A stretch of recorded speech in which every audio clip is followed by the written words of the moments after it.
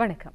இணைந்திருக்கின்றோம் சுகவாழ்வு நிகழ்ச்சியின் ஊடாக. ஒவ்வொரு வாரமும் சுகவாழ்வு நிகழ்ச்சியின் ஊடாக உங்களுக்கு ஏற்படுகின்ற உடல் மற்றும் உள நோய்களுக்கு நாங்கள் சிறந்த மருத்துவ ஆலோசனைகளை வழங்கி வருகின்றோம். இன்றும் உங்களுக்காக பயனுள்ள ஒரு கலந்துரையாடல் காத்திருக்கிறது. எப்பொழுதும் நான் என்னுடைய நிகழ்ச்சியிலே சொல்கின்ற ஒரு விஷயம் என்னவென்று சொன்னால், இன்று எவ்வளவுக்கு மனிதர்கள் வளர்ந்திருக்கிறார்களோ, அறிவியல் ரீதியாக தொழில்நுட்ப ரீதியாக எவ்வளவுக்கு மனிதர்கள் வளர்ந்திருக்கிறார்களோ அதற்கு ஏற்றது போல் எங்களை சுற்றி நோய்களும் இப்பொழுது வளர்ந்து கொண்டிருக்கிறது அப்படி என்று சொல்லுவேன். அதே போலதான் நோய்கள் எல்லாம் எங்களை சுற்றி எந்த அளவுக்கு வளர்ந்து கொண்டிருக்கிறதோ அதற்கேற்றது போல் இன்று மருத்துவ உலகமும் பல்வேறு விஷயங்களை கண்டுபிடித்துக் கொண்டிருக்கிறது. மருத்துவ ரீதியாக பல்வேறு தீர்வுகளை அதற்காக வழங்கிக் கொண்டிருக்கிறது. முன்னைய காலங்களில் எல்லாம் எங்களுடைய ஊர்களிலே அல்லது எங்களுடைய நாட்டை கூட எடுத்துக்கொண்டால் ஒரு நோய் ஏற்படுத்துன்னு சொன்னால் அதற்கேற்றது போல ஒரு வைத்தியர் 2 வைத்தியர் அது சார்பாக படித்தவர்கள் இருப்பார்கள், அதாவது அந்த துறையிலே படித்தவர்கள். ஆனால் அதாவது என்ன நோய் ஏற்பட்டாலும் பொதுவான வைத்தியர்கள் இருப்பார்கள் முன்னைய காலங்களிலே. ஆனால் இப்பொழுது காலம் போக போக நாங்கள் சொல்வோம் விசேட வைத்திய நிபுணர்கள், விசேட வைத்தியர்கள் என்று சொல்லி இப்பொழுது இருக்கிறார்கள். அதாவது ஒவ்வொரு நோய்க்கும் என்று சொல்லி ஒவ்வொரு துறை சார்ந்தவர்கள், அந்த துறையிலே அவர்கள் விற்பனராக இருப்பார்கள், எக்ஸ்பர்ட்டாக இருப்பார்கள், அப்படி இருக்கிறார்கள். எனவேதான் எந்த நோய் ஏற்பட்டாலும் நாங்கள் அதற்குரிய வைத்தியரை சென்று அதற்குரிய தீர்வுகளை நாங்கள் பெற்றுக்கொள்ள வேண்டும் அப்படி என்று சொல்லி சொல்லுவார்கள். இன்று நாங்கள் பேச போகின்ற விஷயம் உண்மையை சொல்ல வேண்டும் என்று சொன்னால் எனக்கும் சற்று புதியதாக இருந்த ஒரு விஷயம் அப்படி என்று தான் சொல்ல வேண்டும். இந்த விஷயத்தை கேள்விப்பட்டதன் பின்னராகத்தான் இப்படியான நோய்களுக்கு இப்படியான வைத்திய நிபுணர்களைத்தான் நாங்கள் நாட வேண்டும், அவர்களிடம் இருந்துதான் நாங்கள் சிறந்த ஆலோசனைகளை பெற்றுக்கொள்ள வேண்டும் என்கின்ற ஒரு தேடலும் ஒரு விஷயமும் எனக்கே தெரிந்தது அப்படி என்று சொல்ல வேண்டும். என்ன துறை அப்படி என்று சொன்னால் விளையாட்டு மற்றும் உடற்பயிற்சி மருத்துவம் அப்படி என்று சொல்லி ஒன்று இருக்கிறது. அதாவது விளையாட்டுகளின் போது உடற்பயிற்சிகளின் போது அப்படியான நடவடிக்கைகளின் போது எங்களுக்கு ஏற்படுகின்ற உடல் உபாதைகளுக்கு ஆலோசனைகளை வழங்குவதற்காகவும் அது சம்பந்தமான பிரச்சனைகளுக்கு தீர்வுகளை வழங்குவது என்று சொல்லியும் விசேட வைத்தியர்கள் இருக்கிறார்கள். எனவே நாங்கள் புரிந்து கொள்ள வேண்டும், அப்படியான வைத்தியர்களிடம்தான் நாங்கள் அப்படியான ஏதாவது பிரச்சனை எங்களுக்கு ஏற்படும் பொழுது செல்ல வேண்டும். அபிவிருத்தி அடைந்த நாடுகளிலே பல காலமாக இதற்கென்று சொல்லி விசேட வைத்தியர்கள் இருக்கிறார்கள். ஆனால் எங்களுடைய நாடுகளிலே அது பற்றிய விழிப்புணர்வுகள் குறைவாக இருக்கிறது. அதாவது இப்படி ஒரு துறை இருக்கிறது, எங்களுக்கு இப்படி ஒரு பிரச்சனை ஏற்படுகின்ற பொழுது அப்படி வைத்தியர்களிடம் செல்ல வேண்டும் என்கின்ற ஒரு விழிப்புணர்வு எங்களுடைய மக்களிடம் குறைவாக இருக்கிறது. இலங்கையை பொறுத்தளவிலே அந்த துறையிலே வல்லுநர்களாக இப்பொழுது 6 வைத்தியர்கள் இருக்கிறார்கள் என்று சொல்ல வேண்டும். எனவே நாங்கள் இன்று அது தொடர்பான விஷயங்கள் சம்பந்தமாகத்தான் பேச போகிறோம். எங்களுடைய நோக்கம் அப்படி ஒரு துறை இருக்கிறது என்று சொல்லி எங்களுடைய மக்களுக்கு ஒரு விழிப்புணர்வை ஏற்படுத்துவதும், எவ்வாறான நோய்களை எவ்வாறான பிரச்சனைகளை அந்த துறைகளிலே இருக்கின்ற வைத்தியர்கள் அணுகுகிறார்கள் என்று சொல்லி உங்களுக்கு ஒரு அறிவை தருவதும் தான் எங்களுடைய நோக்கமாக இருக்கிறது. இன்று எங்களோடு இணைந்திருக்கின்றார் கொழும்பு தெற்கு போதனா வைத்தியசாலையினுடைய விளையாட்டு மற்றும் உடற்பயிற்சி மருத்துவ நிபுணர் வைத்தியர் ஃபாரிஸ் அகமட் அவர்கள். வணக்கம் டாக்டர். ஆரம்பத்திலே நானே கூறினேன், எனக்கே இது ஒரு புதிய விடயமாக இருந்தது. எனவே இந்த துறையை பற்றி நாங்கள் உங்களிடமிருந்து அதிகமான விஷயங்களை தெரிந்து கொள்ள ஆசைப்படுகின்றோம். உண்மையிலேயே விளையாட்டு உடற்பயிற்சி ஸ்போர்ட்ஸ் அண்ட் எக்ஸசைஸ் மெடிசின் என்று சொல்லுவாங்க. இது வந்து நீங்கள் சொன்ன மாதிரி டெவலப் கண்ட்ரீஸில் தான் டெவலப்பாக இருந்தது. அப்போ இதில் விளையாட்டின் போது உடற்பயிற்சிகளின் போது ஏற்படுகின்ற உபாதைகள், உடல் உபாதைகள், அது வந்து மசில் இன்ஜரிஸாக இருக்கலாம், அல்லது ஜாயிண்ட் மூட்டுக்களில் வரக்கூடிய உபாதைகளாக இருக்கலாம், அல்லது ஏதாவது நரம்புகளோடு சம்மந்தப்பட்ட நோய்களாக இருக்கலாம். அத்தோடு விளையாட்டு வீரர்களுக்கு உடற்பயிற்சி செய்து கொண்டிருப்பவர்களுக்கு ஏற்படக்கூடிய ஜெனரல் மெடிக்கல் கண்டிஷன்ஸாக இருக்கலாம். இவ்வாறான பிரச்சனைகளுக்கு விசேட முறையில் அவங்களுக்கு உரிய தீர்வுகளை, அதாவது state art of the technology சொல்லுவாங்க, எவிடன்ஸ் பேஸ், தற்போது உள்ள சிறந்த நிபுணத்துவ துறையில் அதுக்குரிய ட்ரீட்மெண்ட்களை நாங்கள் அப்ரோச் பண்ணி அவங்களுக்கு உரிய ட்ரீட்மெண்ட்களை கொடுக்குறதான் இந்த ஸ்போர்ட்ஸ் அண்ட் எக்ஸசைஸ் மெடிசின் இந்த ஃபீல்டில் மெயின் நோக்கமாக இருந்து கொண்டிருக்கிறது. இந்த ஃபீல்டில் நாங்கள் கூடுதலாக இலங்கையில் தற்போது நீங்கள் சொன்ன மாதிரி 6 கன்சல்டன்ட்ஸ் வந்து இருக்கிறாங்க. மேஜர் ஹாஸ்பிட்டல்ஸ், அதாவது Colombo general hospital, கல்போயில் hospitals, Kurunegala hospital, candy Peradeniya teaching hospital, கராப்பிரி teaching hospital, இப்படியான ஹாஸ்பிட்டல்களில் தான் தற்போது இந்த ஃபீல்டு வந்து ஸ்போர்ட்ஸ் எக்ஸசைஸ் மெடிசின் ஃபீல்டு உருவாக்கப்பட்டுள்ளது. இனி வரும் காலங்களில் நெக்ஸ்ட் இயர் அடுத்த வருடங்களில் ஜெஃப்னா, பேட்டிக்லோ, இப்படி நாட்டின் பல பகுதிகளுக்கும் இந்த ஸ்பெஷாலிட்டி வந்து விரிவடைவதற்கான ஏற்பாடுகள் செய்யப்பட்டுள்ளன. இப்பொழுது பார்க்க போனால் இப்பொழுது நீங்கள் கூறுவது போல உடற்பயிற்சி விளையாட்டு சம்பந்தமான ஒரு துறையாகத்தான் இது இருக்கிறது. இலங்கையை பொறுத்தளவிலே இந்த 2 துறைகளும் வந்து இப்பொழுதுதான் வளர்ந்து அதாவது இருக்கிறது. ஒரு ஐக்கோனாக சில விளையாட்டு துறைகள் இப்பொழுது வளர்ச்சி அடைந்து கொண்டிருக்கிறது. ஆனால் மேற்கத்திய நாடுகளோடு ஒப்பிடும் பொழுது நாங்கள் இன்னும் அடைய வேண்டிய இடங்கள் விளையாட்டு துறையிலே உடற்பயிற்சியில் இன்னும் நிறைய இருக்கிறது. எனவே அப்படி இருக்கின்ற பொழுது உங்களை நாடி வருகின்ற நோயாளர்களுடைய அளவுகளாக இருக்கலாம், அல்லது நான் ஆரம்பத்திலே சொன்னேன் நம்மர்களுக்கு விழிப்புணர்வு குறைவாக இருக்கிறது என்று சொல்லி. எனவே அந்த ஒரு போக்கு எவ்வாறு இருக்கிறது உங்களை நாடி வருகின்ற நோயாளர்கள் போக்கு, அல்லது எப்படி இப்படியான மருத்துவ நிபுணர்களிடம் ஏனைய மருத்துவர்கள் இப்படி ஒரு பிரச்சனையோடு போகும்போது கைட் பண்ணக்கூடிய ஒரு தன்மையிலே இருக்கிறது இப்பொழுது எங்களுடைய நாடு? உண்மையிலேயே இந்த ஸ்பெசிலிட்டி வந்து சகல ஹாஸ்பிட்டல்களையும் எல்லாருக்கும் அறிமுகப்படுத்த உள்ளது. ஆரம்ப காலத்தில் விளையாட்டோட சம்மந்தப்பட்ட வீரர்கள் மட்டும்தான் இதில் அவங்களுடைய பாதைகளுக்கு வருவாங்க.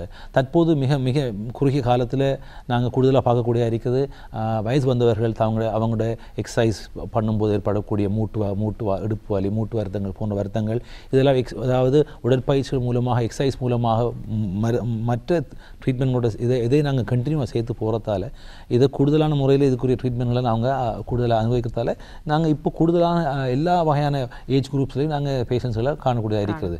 அதே நேரத்தில் மற்ற உதாரணமாக இப்போ என்சிடின்னு சொல்லுவோம் நாங்கள், அதாவது தொற்றா நோய்கள், அதாவது diabetes, hyper tension, blood pressure, stroke, kidney disease, அது இப்படியான வருத்தங்களுக்கும் கூட நாங்கள் அதாவது உடற்பயிற்சி சம்பந்தமான ஆலோசனைகளை வழங்குறதால நிறைய எங்களோட ஹாஸ்பிட்டல்ஸுள்ள இருந்ததை அதாவது ரெஃபரல்ஸ் மூலமாக நாங்கள் இந்த பேஷண்ட்ஸோட நாங்கள் அணுகக்கூடியதாக உள்ளது தற்போது. அதே போல் இப்பொழுது விளையாட்டுகளை எடுத்துக்கொண்டால் இப்போ ஒலிம்பிக்காக இருக்கலாம், ஒலிம்பிக்கு செல்பவர்கள் இருக்கலாம், இலங்கையிலிருந்து கிரிக்கெட்டுக்கு செல்பவர்களாக இருக்கலாம், வேறு பெரிய விளையாட்டுகளுக்கு செல்பவர்களை நேரடியாக இப்பொழுது அந்த துறையில் இருப்பவர்களுக்கு தெரியும் இந்த துறை சார்ந்த வைத்தியர்கள் இருக்கிறார்கள் சொல்லி. ஆனால் சில இடங்களில் இப்பொழுது பாடசாலைகளிலே இருக்கிற சிறிய விளையாட்டு போட்டிகளிலே ஒரு விளையாட்டில் ஈடுபட்டு கொண்டிருக்கிற போது அவருக்கு காலிலே ஒரு முறிவு வந்திருக்கிறது, கையிலே ஒரு முறிவு வந்திருக்குன்னு சொன்னால் அவர்களையும் இப்படியான துறையில் இருக்கிற மருத்துவ நிபுணர்களிடம் அனுப்புவார்களா அல்லது அவர்களுக்கு பொதுவான சிகிச்சைகள் என்று சொல்லி முடித்துக் கொள்வார்கள்? முக்கியமான ஒரு கேள்வி. அதாவது இந்த விளையாட்டுத் துறையில் அந்த ஸ்போர்ட்ஸ் எக்ஸசைஸ் மெடிசனில் மிக முக்கியமான ஒரு பங்கு தான் ப்ரீ பார்ட்டிசிபேஷன் எக்ஸாமினேஷன் சொல்லுவாங்க. அதாவது சில குறிப்பிட்ட விளையாட்டுகள் ஈடுபடுவர்கள் கட்டாயம் மருத்துவ பரிசோதனைக்கு உட்படுத்தப்பட வேண்டும். என்றால் உங்களுக்கு தெரியும், அதாவது இளம் வயது, அதாவது சடன் கார்டியக் டெத்னு சொல்லுவாங்க, அதாவது இளம் வயதில் திடீர்னு ஏற்படக்கூடிய மரணங்களுக்கு சில ஹார்ட் அதுகளில் ஏற்படக்கூடிய சில ப்ராப்ளம்ஸ் வந்து ரீசனாக இருக்கிறதால அந்த சில கட்டாயமான மரதன், லாங் டிஸ்டன்ஸ் ரன்னிங், இப்படி இது போன்ற ஸ்விம்மிங், இப்படி போன்ற விளையாட்டுகள் ஈடுபடுபவர்கள் கட்டாயம் 12 வயதுக்கு மேற்பட்டவர்கள் கட்டாயம் மருத்துவத்துக்குரிய சர்டிஃபிகேட்ஸை பெற வேண்டும். இது சகல பாடசாலைகளுக்கும் அதாவது கல்வி அமைச்சர் மூலமாக அறிவுறுத்தப்பட்டது. பாடசாலை மட்ட போட்டிகளுக்கும் அப்படி பெற வேண்டும். அதுலேயும் உதாரணமாக இப்போ மரதன், ரோட் ரேஸ், ஸ்விம்மிங். ஆகவே நாடு முழுவதும் உள்ள பாடசாலைகளில் இவங்க அதில் இருந்து இந்த யூனிட்களுக்கு அவங்க இந்த சர்டிஃபிகேட்ஸாக அனுப்பப்படுவாங்க. அதனால் தற்போது இந்த ஸ்போர்ட்ஸ் எக்ஸசைஸ் மெடிசன்ங்கிற ஃபீல்டு வந்து சகல பாடசாலை மட்ட மாணவர்களுக்கும் அறிமுகப்படுத்தப்பட்டுள்ளது. அதனால் நாங்கள் கூடுதலாக பாடசாலை மாணவர்களும் அவங்களுடைய இன்ஜுரிஸ்களுக்கு கூடுதலான பேஷண்ட்ஸாக வரக்கூடியதாக நாங்கள் அவதானிக்கிறோம். இலங்கையை பொறுத்தளவில் இந்த துறை எப்பொழுது ஒரு அறிமுகம் செய்யப்பட்டது? அதாவது நான் ஆரம்பத்திலே கூறியேன், மேற்கத்திய நாடுகளே கலகாலகமாக இருக்கிறது, ஆனால் இதுவரையும் 6 வைத்தியர்கள் தான் நாட்டிலே இருக்கிறார்கள் சொல்லும்போது எந்த ஒரு காலகட்ட பகுதியிலே இது ஒரு பேசு பொருளாக இலங்கையிலே மாறியது? உண்மையிலே 2008ஆம் ஆண்டு காலகட்டத்தில் தான் இது வந்து post graduate diploma sports medicine என்று இந்த ஃபீல்டு ஆரம்பிக்கப்பட்டது.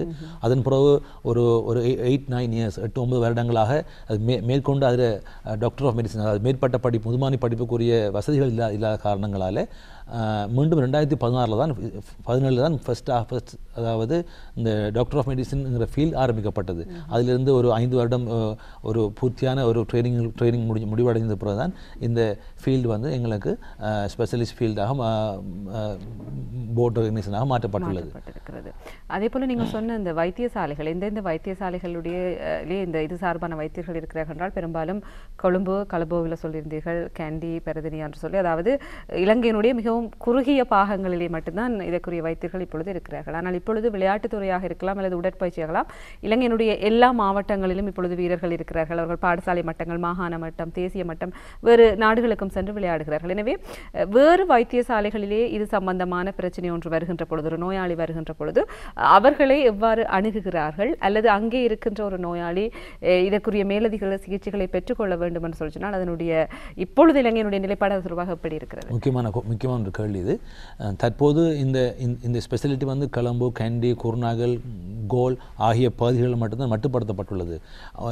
நெக்ஸ்ட் 2024 இருந்து ஜெஃப்னா, பெட்டிகுலோ, ஊவா இப்படி டிஸ்ட்ரிக்ட்களுக்கு இந்த ஸ்பெசிலிட்டிக்குரிய ஃபீல்டு வந்து விரிவுக்கூடிய ஏற்பாடு எல்லாம் செய்யப்பட்டுள்ளது. இருந்தாலும் தற்பொழுது அவங்க அதாவது இந்த ரெஃபரல்ஸ் மூலமாக அவங்க எங்களுடைய யூனிட்டில் அணுகுவாங்க. அதே நேரத்தில் இப்போ நாங்கள் வந்து அதாவது நேஷனல் ஒலிம்பிக் கமிட்டி, அதாவது ஸ்போர்ட்ஸ் மெடிசன் இன்ஸ்டியூட்டும் இருக்குது. அதாவது Asian games, national games, Commonwealth games, Olympic games இவங்களுக்கு போகிறவங்க அவங்க உரிய அந்த ஆயத்தனங்கள் மூலமாக இன்ஸ்டியூட்ஸ் மூலமாக அவங்களுடைய பிரச்சனைகளுக்காக எங்களுக்கு இந்த பேஷண்ட் எங்களை ரெஃபர் பண்ணுவாங்க. அப்படி வர டைமில் அவங்க முக்கியமான அந்த உரிய இன்ஃபர்மேஷன்ஸில் நாங்கள் அவங்களுக்கு ஒரு ட்ரீட்மெண்ட்டில் நாங்கள் அவங்களுக்கு வழங்குவோம். அதே போல் ஆரம்பத்தில் நான் ஒரு விஷயத்தை கூறியிருந்தேன், முன்னிய காலங்களாக இருக்கலாம் அல்லது இப்போவாக இருக்கலாம், ஜெனரல் பிசிஷியன்ஸ் என்று சொல்லி இருக்கிறார்கள். பொதுவாக எல்லா நோய்களுக்கும் அவர்களிடம் நாங்கள் சென்று ஆலோசனை பெற்றுக்கொள்ளலாம். அப்படி இருக்கின்ற பொழுது இந்த துறையிலே நீங்கள் கூறியது போல இப்பொழுது பெரிய விளையாட்டுகளில் ஈடுபடுகின்ற வீரர்கள் அல்லது நாங்கள் சொல்லப்போனால் அதுக்குரிய வாய்ப்புகள் இருப்பவர்கள், அதை பற்றி தெரிந்தவர்கள், வாய்ப்புகள் இருப்பவர்கள் அப்படின்னு சொல்லலாம், அவர்கள் நேரடியாக உங்களிடம் வரக்கூடிய ஒரு சாத்தியப்பாடு இருக்கிறது. அது பிரச்சனை இல்லை. அதை தாண்டி இப்பொழுது மற்ற சாதாரணமானவர்கள் ஏன் ஒரு ஜெனரல் பிசிஷியனிடம் இப்படியான பிரச்சனைகளுக்கு செல்லாமல் இங்கே வருவதால் கிடைக்கின்ற மேலதிக நன்மைகள் என்ன? அதாவது இது நான் யாரையும் விமர்சிப்பதற்காக கேட்கவில்லை, நான் கேட்கிறேன். அதாவது பொதுவாக நாங்களே அப்படித்தான் செய்வோம். கால் முறிந்து விட்டால், கை முறிந்து விட்டால் ஒரு வைத்தியசாலையில் இருக்கிற ஒரு வைத்தியரிடம் சென்று காட்டி அதுக்குரிய சிகிச்சையை பெற்றுக்கொள்வோம். எனவே அதோடு ஒப்பிடுகின்ற பொழுது இங்கே எவ்வாறான விசேட அம்சங்கள் இந்த துறையிலே காணப்படுகிறது? மிக முக்கியமான கேள்வி. உண்மையிலே விளையாட்டு மருத்துவத்தில் விளையாட்டில் ஏற்படக்கூடிய இன்ஜரிஸ், அதாவது உபாதைகளுக்கு உரிய ட்ரீட்மெண்ட் கம்ப்ளீட்லி ஒரு டிஃப்ரெண்டான முறையில் நாங்கள் அணுக வேண்டியிருக்கிறது. ஏன்னு சொன்னால் எங்களுக்கு தெரியும், விளையாட்டில் ஈடுபடக்கூடியவங்க அவங்க அந்த இன்ஜரிஸ் மிக விரைவாக அதாவது அவங்களுக்கு ஏற்கனவே உபாதை உள்ள போதிலும் மீண்டும் விளையாடக்கூடிய ஏற்பாடுகளை செய்வாங்க. அப்படியான டைமில் நாங்கள் இதில் முக்கியமான விடயம் என்னவென்று சொன்னால், உரிய டயக்னோசிஸ் நாங்கள் செஞ்சு கண்டுகொண்டு அதன் மூலம் அவங்களுக்கு இதுக்குரிய ஸ்பெசிஃபிக்கான, அதாவது ஸ்போர்ட்ஸ் ஸ்பெசிஃபிக் ட்ரீட்மெண்ட் சொல்லுவாங்க, அந்த ட்ரீட்மெண்ட் நாங்கள் ஆரம்பிப்போம். அதே நேரத்தில் ஒவ்வொரு வகையான கண்டிஷனுக்கும் அதாவது மீண்டும் அவங்களுக்கு விளையாட்டுக்கு ஆரம்பிக்கக்கூடிய காலம் இருக்குது. உதாரணமாக நான் சொல்ல போனால், ஒருத்தர் விளையாட்டில் அவரோட முழங்கால், அதாவது நீ ஜாயின் ஸ்ப்ரெயின் ஆகி அதில் டிஷ்யூஸ் டேமேஜ் ஆகின்னு சொன்னால் நாங்கள் அதை உரிய அதாவது அல்ட்ராசவுண்ட் ஸ்கேன், எக்ஸ்ரே அது மூலம், எம்ஆர்ஐ மூலமாக நாங்கள் டயக்னோஸ் பண்ணி அதுக்குரிய ட்ரீட்மெண்ட் அவங்களுக்கு நாங்கள் அது ஆப்ரேஷனாக இருக்கலாம், இல்லை எக்ஸசைஸ் தெரப்பியாக இருக்கலாம், இல்லை ஏதாவது இன்ஜெக்ஷன் தெரப்பி ட்ரீட்மெண்ட்டாக இருக்கலாம். அப்படி ட்ரீட்மெண்ட் செஞ்சு நாங்கள் அவங்கள மிக முக்கியமாக என்ன செய்யணும்னு சொன்னால், அதாவது எக்ஸசைஸ் ப்ரோக்ராமில் கொண்டு வருவோம். அதாவது அவங்களோட ஸ்போர்ட்ஸுக்கு ஏற்ற மாதிரி அதுக்குரிய தேவையான அந்த மசில்ஸ் ஃபங்க்ஷனை நாங்கள் ரீகேப்சர் பண்ணுறதுக்கு அதுக்குரிய ட்ரீட்மெண்ட்டில் நாங்கள் ஸ்டார்ட் பண்ணுவோம். அப்படி வார டைம் தான் தெரியும் எங்களுக்கு இவர் எந்த காலகட்டத்தில் இந்த விளையாட்டில் மீண்டும் முழுமையாக ஈடுபடலாம்ங்கிறது நாங்கள் அவங்களுக்கு அதாவது ரிட்டர்ன் டு பிளேன்னு சொல்லுவாங்க, அதை நாங்கள் அறிவிப்போம். அப்படி ஒரு நிலையில் போகிற டைமில் தான் மீண்டும் இந்த இன்ஜரிஸ் வரதை அவங்க ப்ரிவென்ட் பண்ணலாம். அப்படி இல்லாமல் சாதாரண முறையில் அவங்க ட்ரீட்மெண்ட் பண்ணி கொண்டு இருந்தாங்கன்னு சொன்னால் அது நாங்கள் சொல்லுவோம் ரிப்பீட்டட் இன்ஜரிஸ் வரக்கூடிய சாத்தியக்கூறு விளையாட்டில் மிகவும் அதிகமாக இருக்கிறது. அதனால தான் அந்த உரிய ட்ரீட்மெண்ட்டில் நாங்கள் உரிய ஸ்போர்ட்ஸ் ஸ்பெசிஃபிக் ட்ரீட்மெண்ட் நாங்கள் அவங்களுக்கு செய்கிற டைமில் அவங்க மீண்டும் அந்த இன்ஜரிலேருந்து கம்ப்ளீட்டாக ரிகவர் ஆகி உரிய அச்சீவ்மெண்ட்களை செய்யக்கூடிய சான்சஸ் இருக்கிறது. ஸ்பெசிஃபிக் ட்ரீட்மெண்ட்ஸ் அப்படின்னு சொல்லியிருந்தீர்கள். அதாவது அந்த விளையாட்டுத்துறையில் இருப்பவர்களுக்கு சில இன்ஜரிஸ் வரும்போது ஸ்பெசிஃபிக் ட்ரீட்மெண்ட்ஸ், அப்படி எவ்வாறான சிகிச்சைகள் இருக்கிறது என்று சொல்ல முடியும்? நல்ல கேள்வி. ஸ்போர்ட்ஸ் இன்ஜரிஸ்னு சொல்லும்போது பேசிக்காக நாங்கள் ஹாஸ்பிட்டல்ஸில் அதாவது மஸ்குலர் ஸ்கெல்ட், அதாவது அவங்களோட தசைகளில் மற்ற தசை நார்களில் ஏற்படக்கூடிய இன்ஜரிஸில் பற்றி கூடுதலாக பார்ப்போம். அதில் கூடுதலாக ஆங்கிள், அதாவது நீ, ஷோல்டர்ஸ், பேக் பெயின், இதுகள் கூடுதலாக இன்ஜரிஸை நாங்கள் கூடுதலாக அவனையக்கூடிய இருக்கிறோம். அதே நேரத்தில் ஃப்ராக்சர்ஸ், அதாவது உடைவுகள், அதாவது சாதாரணமாக விளையாட்டில் ஏற்படக்கூடிய உடைவுகள் இருக்குது. சில உடைவுகள் நாங்கள் கட்டாயம் அதாவது ஆப்ரேஷன்ஸ் செஞ்சு பிளேட் ஸ்க்ரூஸ் ஃபிக்ஸ் பண்ண வேண்டி இருக்கும். சில உடைவுகள் சாதாரணமாக அவங்களுக்கு நாங்கள் ஆப்ரேஷன் நான் ஆப்ரேட்டிவ் மேனேஜ்மெண்ட் சொல்லுவோம், அதாவது பிளாஸ்டர்ஸ் மூலமாக மேனேஜ் பண்ணக்கூடியதாக இருக்கும் ஸ்போர்ட்ஸில். அப்போ இதில் எந்த கண்டிஷன்ஸ் யாருக்கு எது தேவைங்கிறது நாங்கள் டயக்னோஸ் பண்ணி அதுக்குரிய ரெஃபரல்ஸ் நாங்கள் செய்வோம், சர்ஜரிஸையும் செய்வோம் உதாரணத்துக்கு. அதே போல் வரக்கூடிய சில கண்டிஷன்ஸ் தான் உதாரணமாக மெடிக்கல் கண்டிஷன்ஸ் இன் அத்லீட்ஸ்னு சொல்லுவோம். அதாவது ஸ்போர்ட்ஸ் ஈடுபடக்கூடியவர்கள், அவங்க அத்லீட்டாக இருக்கலாம், அல்லது இளம் வீரர்களாக இருக்கலாம், அல்லது வயது வந்தவர்களாக இருக்கலாம். அவங்க ஏதாவது ஒரு விளையாட்டில் ஏதாவது உடற்பயிற்சி மேற்கொள்ளும் போது வரக்கூடிய இந்த நோய்களுக்கு நாங்கள் அந்த நோய்களுக்கு அவங்களுக்கு வரக்கூடிய ஜென்ரல் மெடிக்கல் கண்டிஷன், அதாவது ஆஸ்மா இருக்கலாம், ஹைப்பர் டென்ஷன், டயபிட்டிஸ், இப்படி பல்வேறு வருத்தங்கள் உள்ளவர்களுக்கும் நாங்கள் அதாவது ஸ்போர்ட்ஸுக்குரிய எக்ஸசைஸோட கம்பைன் பண்ணி நாங்கள் அவங்களுக்கு உரிய ட்ரீட்மெண்ட்கள் நாங்கள் வழங்குவோம். அதே நேரத்தில் நான் முந்தி சொன்னது போல் அதாவது தொற்றாநோய்களுக்கான எக்ஸசைஸ் ப்ரெஸ்கிரிப்ஷன் அதுகளை நாங்கள் செய்வோம். அதே அத்தோடு இந்த ஸ்போர்ட்ஸ் மெடிசின் ஃபீல்டில் இருக்கிற இன்னொரு முக்கியமான விடயம் தான், அதாவது நாங்கள் எமர்ஜென்சி மேனேஜ்மெண்ட் சொல்லுவோம். அதாவது விளையாட்டுகள் நடந்து கொண்டிருக்கும் போது ஏற்படக்கூடிய எமர்ஜென்சி, அது வந்து அலர்ஜிக்காக இருக்கலாம், கெலப்ஸாக இருக்கலாம், ஹார்ட்டோட சம்மந்தப்பட்டதாக இருக்கலாம், இப்படி பல்வேறு காரணங்களுக்காக ஏற்படக்கூடிய லைஃப் த்ரெட்னிங் எமர்ஜென்சிஸையும் இந்த ஃபீல்டில் அங்கே நாங்கள் மேனேஜ் பண்ணுறதுக்குரிய ஆயத்தங்கள், அதுக்குரிய ஏற்பாடுகள் நாங்கள் ஒவ்வொரு இந்த ஸ்பெஷலிட்டி மூலமாக நாங்கள் மேற்கொண்டு வருகிறோம். இப்பொழுது மருத்துவத்துறையில் இல்லாவிட்டாலும் இது தொடர்பாக, அதாவது இந்த உடற்பயிற்சி விளையாட்டு என்று சொல்லி பார்க்கும்போது, அதே போல் நீங்கள் சொன்ன சில அது சம்பந்தமான நோய்களோடு தொடர்புபட்டவர்களை தான் இந்த பிசியோதெரபிஸ்ட் என்று சொல்லியும் சொல்லுவார்கள். எனவே நம்மகளிடம் சிலர் நினைத்துக் கொள்வது பிசியோதெரபிஸ்ட் என்பவர்களும் ஒரு வைத்தியர்கள் என்று சொல்லித்தான் நினைப்பார்கள். ஆனால் உங்களுக்கு தெரியும் அது வேறு 2 துறைகள். எனவே உங்களுடைய துறையிலே பிசியோதெரபிஸ்டினுடைய பங்கு எவ்வாறு இருக்கிறது? அவர்கள் உண்மையிலேயே மிக முக்கியமான பங்கை ஸ்போர்ட்ஸ் எக்ஸசைஸ் மெடிசன் ஃபிசியோதெரபிஸ்ட் அவங்க மேற்படுத்தி கொண்டிருக்கிறார்கள்.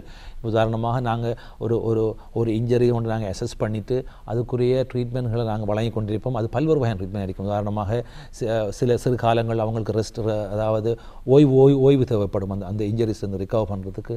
அதே டைமில் அவங்களுக்கு நாங்கள் சில டேப்லெட், சில மெடிசின்ஸ்களை நாங்கள் ப்ரெஸ்கிரைப் பண்ணுவோம். அதே டைமில் சில இன்டர்வென்ஷன்ஸ், அதாவது இப்போ தற்போது உலகத்தில் கூடுதலாக ஃபேமஸாக இருக்கிற அபிவிருத்தி நாடுகளில் இருக்கிறது தான் வந்து அந்த பிளாஸ்மா ட்ரீட்மெண்ட் சொல்லுவாங்க. அதாவது பிஆர்பி, பிளேட்லெட் ரிச் பிளாஸ்மான்னு சொல்லி, அதாவது தன்னை உடம்பில் உள்ள இரத்தத்தை நாங்கள் எடுத்து அதிலிருந்து நாங்கள் சில க்ரோத் ஃபேக்டர்ஸ்களை சுத்திகரித்து அதை நாங்கள் இன்ஜெக்ட் பண்ணுவோம். வந்து அதாவது பாதிப்படைந்த தசைகளுக்கும் தசை நார்களுக்கும் ஜாயின்ட்களுக்கும் அது ஒரு ஸ்பெசிஃபிக் ட்ரீட்மெண்ட். அது சாதாரணமாக இப்போ நாங்கள் எங்களோட எல்லா ஹாஸ்பிட்டல்ஸ்லேயும் அந்த ட்ரீட்மெண்ட்கள் ஆரம்பிக்கப்பட்டிருக்கிறது. முந்தி வந்து ஆஸ்திரேலியா, நியூசிலாந்து, அமெரிக்கா போன்ற நாடுகளில் மட்டும்தான் அந்த ட்ரீட்மெண்ட் இருந்தது. இப்போ நாங்கள் கூடுதலாக இப்போ மோர் தென் 1 இயராக ஸ்ரீலங்காவில் நாங்கள் இன்ட்ரோடியூஸ் பண்ணி அதில் மிகவும் சக்ஸஸாக, சாதாரணமாக ஒரு மசில் இன்ஜரி ஒன்று ஏற்படும் சொன்னால் நாங்கள் அந்த இன்ஜெக்ஷன் தெரப்பி மூலமாக நாங்கள் குறுகிய காலத்தில் அவர் அதிலிருந்து ரிகவர் ஆகி வரக்கூடிய நாங்கள் இதுகளையும் நாங்கள் மேற்கொண்டு வரோம். அதே டைமில் இவ்வாறான இன்ஜரிகள் நாங்கள் மேற்கொண்டு அவங்கள ரிகவரி பீரியட்லேருந்து நாங்கள் அவங்களை கொண்டு வந்தது பிறகு ஃபிசியோதெரபிஸ்ட் ரோல் மிக முக்கியமாக இருக்கும். உதாரணமாக அதாவது அவங்களோட அக்யூட் ஸ்டேஜில் பெயின் நடந்து இருக்கிற நேரங்களில் அவங்களுக்கு சில மொடலிட்டிஸ், இதை இன்டர்வென்ஷன் சொல்லி செய்வாங்க. அதில் வந்து ஹீட் தெரப்பீஸ், கோல்ட் தெரப்பீஸ்ன்னு செய்வாங்க. மற்றது சில மெனிப்புலேஷன்ஸ், அதாவது ஸ்போர்ட்ஸ் மசாஜ் தெரப்பீஸ், மற்றது ட்ராக்ஷன்ஸ், இப்படி பல்வேறு வகையான ஃபிசியோதெரபிஸ்களோட இது நாங்கள் அவங்களோட கோஆர்டினேட் பண்ணி தான் இது ஒரு சென்டர் ஆஃப் கேர் மாதிரி தான் நாங்கள் இந்த ஸ்போர்ட்ஸ் மேனேஜ் இதை செய்வோம். அதெல்லாம் சொல்லுவாங்க இந்த ஸ்போர்ட்ஸ் அண்ட் எக்ஸசைஸ் மெடிசின்ங்கிறது ஒரு மல்டி டிசிப்ளினரி மேனேஜ்மெண்ட்னு சொல்லுவாங்க. அதாவது பல துறைகளில் நாங்கள் ஒரு சென்டராக இருந்தால் நாங்கள் இதை மேனேஜ் பண்ணுவோம். அதாவது ஃபிசியோதெரபிஸ்ட் இருப்பார், கோச் இருப்பார், பேரண்ட்ஸ் இருப்பாங்க. இப்படி பலருடன் டிஸ்கஸ் பண்ணி நாங்கள் இந்த ஸ்போர்ட்ஸ் இன்ஜரிஸ் நாங்கள் மேனேஜ் பண்ணி கொடுப்போம். அதில் மிக முக்கியமான பங்கு ஃபிசியோதெரபிஸ்ட் மேற்கொண்டிருப்பாங்க. உதாரணமாக அதிலும் சில வீரர்களுக்கு நாங்கள் ஆர்த்ரோஸ்கோபிக் சர்ஜரிஸ், உதாரணமாக நீ ஷோல்டரில், அதாவது இந்த கேமரா மூலமாக நாங்கள் சில ஆப்ரேஷன்ஸ்களை அவங்க மேற்கொண்டு அதன் பிறகு அதுக்குரிய அவங்களோட அந்த ஜாயிண்ட்களை நாங்கள் மீண்டும் பழைய நிலையை கொண்டு வரதுக்கும், அவங்களோட தசைகளை பழைய நிலையை கொண்டு வரதுக்கும் சில எக்ஸசைஸ்களை நாங்கள் ஃபிசியோதெரபிஸ்ட் மூலமாக நாங்கள் ஆரம்பித்து தான் அவங்களோட விளையாட்டில் மீண்டும் பூர்ண நிலையை அடைகிறதுக்கு முயற்சி செய்வோம். அதனால் இது முக்கியமான ஒரு பகுதி அறிக்கொண்டிருக்கிறது. நிச்சயமாக நாங்கள் இவ்வளவு நேரம் உங்களுடைய அந்த துறை சார்பாக பேசியிருந்தோம். இப்படி ஒரு துறை இருப்பதே புதிதாக இருந்ததால் எங்களுடைய நேயர்களுக்கு அது சம்பந்தமான ஒரு விளக்கம் தேவை அப்படின்னு சொல்லி நாங்கள் தொடர்ந்து இந்த துறையிலே ஏற்படுகின்ற நோய்கள் பற்றி நீங்கள் சொல்லியிருந்தீர்கள். அது ஷோல்டர் பெயினாக இருக்கலாம், முழங்கால்களில் ஏற்படுகின்ற முறிவுகள், உடற்பயிற்சி இன்று எல்லோருக்குமே இன்று ஒரு ஃபேஷனாக மாறியிருக்கிறது. எல்லோருமே எக்ஸசைஸ் செய்வார்கள், அதனால் ஏற்படக்கூடிய விளைவுகள் என்று சொல்லி.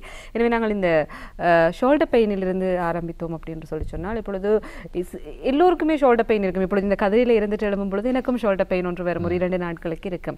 ஆனால் சில ஷோல்டர் பெயின்ஸ் மட்டும்தான் சில ஆபத்துகளை தோற்றுவிக்கிறதுன்னு சொல்வார்கள். அதாவது உடம்பில் எங்கே என்ன அறிகுறி ஏற்பட்டாலும் அது ஏதோ ஒரு வருத்தத்தினே தாக்கம் என்று சொல்லுவார்கள். எனவே உங்களுடைய இந்த துறையிலே, உடற்பயிற்சி மற்றும் விளையாட்டு துறையிலே, எந்த ஒரு ஷோல்டர் பெயினை அல்லது எவ்வாறான தன்மையுடைய ஷோல்டர் பெயினை நாங்கள் கொஞ்சம் அதிகமாக கவனிக்க வேண்டும் அல்லது ஆபத்து மிகுந்ததாக பார்க்கப்படுகிறது? உண்மையிலே ஷோல்டர் பெயின் ஸ்போர்ட்ஸ் கிளினிக்கில் வரக்கூடிய மிக முக்கியமான, மிகவும் கூடுதலாக வரக்கூடிய ஒரு கண்டிஷன் நாங்கள் பார்க்குறோம். இது சிறு வயதிலிருந்து பெரியவர்கள் மட்டும் எல்லாரும் எங்களுடைய இந்த கிளினிக்களுக்கு வரக்கூடியதாக இருக்குது. பல்வேறு வகையான நிலைமைகள் வருவாங்க. உதாரணமாக இளம் வீரர்கள் கூடுதலாக விளையாட்டில் அவங்க ஒருத்தர் முட்டி மோதுறதால அவங்களோட ஷோல்டர் ஜாயின் வந்து ஒன்று விலகி போகும். நாங்கள் ஷோல்டர் டிஸ்லோகேஷன் சொல்லுவோம். நாங்கள் அப்போ ஒரு தரம் அது விலைன்னு சொன்னால் மீண்டும் அவங்களுக்கு அது அவங்களோட கைகளை உயர்த்தி ஏதாவது உடற்பயிற்சி ஏதாவது விளையாட்டு ஈடுபடக்குள்ள மீண்டும் அந்த ஜாயின் தானாகவே அது கலந்து விடும். அது நாங்கள் டிஸ்லோகேஷன் சொல்லுவோம். அப்படி வாரவங்க சில நேரங்களில் இரவில் தூக்கத்திலையும் கூட அவங்களோட ஜாயிண்ட் வந்து அவங்க அறியாமலே டிஸ்லோகேட் பண்ணப்படும். அது நாங்கள் நொக்டர்னல் டிஸ்லோகேஷன் சொல்லுவோம். இப்படியான கண்டிஷன் உள்ளவங்க கட்டாயம் அனுபவம் உண்டு. என்ன சொன்னால் தொடர்ந்து ஷோல்டரை டிஸ்லோகேட் பண்ணி வரத்தால் அதில் உள்ள டிஷ்யூஸ்கள் டேமேஜ் ஆகி மசில்ஸ் வீக் ஆகி அவங்களுக்கு பிற்காலத்தில் ஆர்த்ரைட்டிஸ்க்குரிய வரக்கூடிய இதுகளும் இருக்கும். ஆகவே இப்படியான கண்டிஷன் அதாவது இளம் வீரர்களுக்கு அதாவது ஷோல்டரை ஏதாவது டிஸ்லோகேட் ஆகும்னு சொன்னால் அவங்க ஸ்போர்ட்ஸ் மெடிசின் கிளினிக்குகளில் கன்சல்டன்ஸில் டாக்டர்ஸில் அணுவி அது மூலமாக நாங்கள் மேற்கொண்டு அவங்களுக்கு அதாவது கீஹோல் அதாவது கேமராக்கள் மூலமாக சிறு சிறு ஆப்ரேஷன்களை செஞ்சு மீண்டும் ஒரு குறுகிய காலத்தில் உதாரணமாக 4 to 6 மந்த்துக்குள்ளே அவங்க மீண்டும் அதே விளையாட்டு ஒரு ப்ராப்ளம் இல்லாமல் செய்யக்கூடியதாக நாங்கள் அதுக்குரிய ட்ரீட்மெண்ட்லாம் நாங்கள் ஆப்ஷன்ஸ் நாங்கள் அவங்களுக்கு கொடுப்போம். சிலரை நான் பார்த்திருக்கிறேன், இந்த நீங்கள் கூறியது போல இந்த பந்துகளை வீசுகின்ற பொழுது பெரிய விளையாட்டுகள் பெரிய இதுகள் விளையாடாமல் சாதாரணமாக பாடசாலைகளை விளையாடுவதற்கு பந்துகளை வீசுகின்ற பொழுது தங்களுக்கு ஒரு முறை இந்த ஷோல்டர் நீங்கள் கூறியது போல அந்த மூட்டுகள் விலகியது என்று சொல்லுவார்கள். சிகிச்சைகளையும் பெற்றுக்கொள்வார்கள். ஆனால் சொல்வார்கள் நீண்ட காலங்களுக்கு பிறகும் சொல்வார்கள் தங்களுக்கு இப்பொழுது இந்த கையை மேலே தூக்க முடியாது அப்படின்னு சொல்வார்கள். அதுக்கு என்ன காரணம்? உண்மையிலே அதுக்கு காரணம் என்னென்னு சொன்னால் அவங்களோட முதலாவது தரம் அதாவது ரீசெண்டாக ஒரு ஸ்டடி ஒன்று பண்ணினாங்க. 20 வயதுக்கு முதல் யாருக்காவது ஷோல்டர் டிஸ்லோகேஷன் வரும்னு சொன்னால் அவருக்கு மீண்டும் 80% 80% அது ரிகரன்ஸ் ஆகிறதுக்கு சான்சஸ் இருக்கும். 20 வயது என்ன சொன்னால் அந்த ஏஜில் அவங்களோட ஷோல்டர் வந்து விலகும் போது 2 வகையான டிஷ்யூஸ் வந்து அதில் டேமேஜ் ஆகிருக்கும். அப்போ மீண்டும் மேற்கொண்டு போக அந்த டிஷ்யூ டேமேஜ் வந்து அப்படி இருக்கிறதால அவங்க அந்த மூமெண்ட்களை செய்யக்கூட அந்த பெயின் தொடர்ந்து வருவதாக இருக்கும். அதை நாங்கள் மிகவும் இலவான முறையில் டயக்னோஸ் பண்ணி அதுக்கு ஆர்த்ரோஸ்கோபிக் சர்ஜரிஸ் மூலமாக அதை ரிப்பேர் பண்ணக்கூடிய மாதிரி இருக்கும்.